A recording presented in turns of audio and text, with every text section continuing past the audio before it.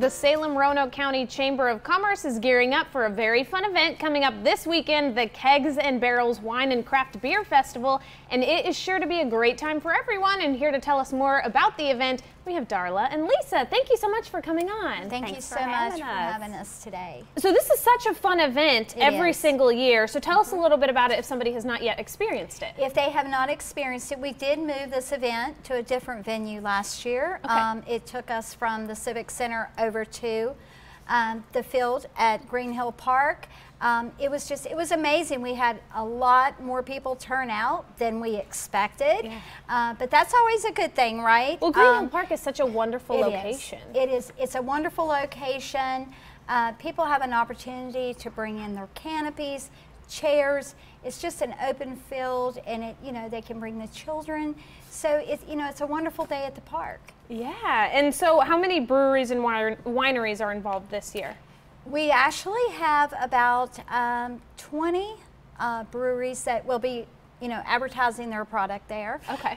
We also have our 5 to 6 wineries at this point that are coming out. But we have a big selection. It's going to be great. Okay, and then of course music and food. Music and food. Yeah. We have the 360 band, local band here, and also Adam Rutledge. I'm sure everyone has heard and seen Adam We've around had him town. on the show, yeah. Awesome, yeah. Adam will be there also. Okay, and then is there anything new going on this year? Basically, last year was so successful, we just wanted to keep things going as we had previously. We've got our food trucks out again this year. We're going to offer also some good desserts as well. But no, everything's pretty much as last year. Okay. So we're really excited.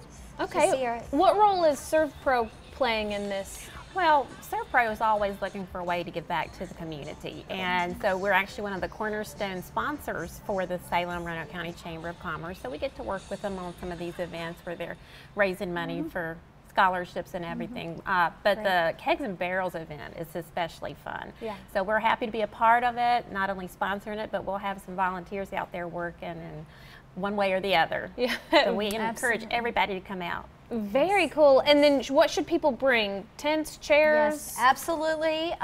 You're more than welcome to bring your own tent, canopies, lawn chairs, and just to make sure that they're comfortable.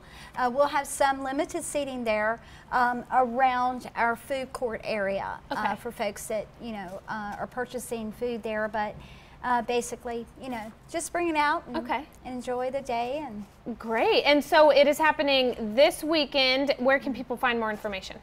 They can find more information on our website with the Chamber, and that's www.s-rcchamber.org. Perfect. So we'll have a link to that website on our website. Just go to daytimeblueridge.com. Thank you so much. Perfect. Thank you. Thank you. Thank you.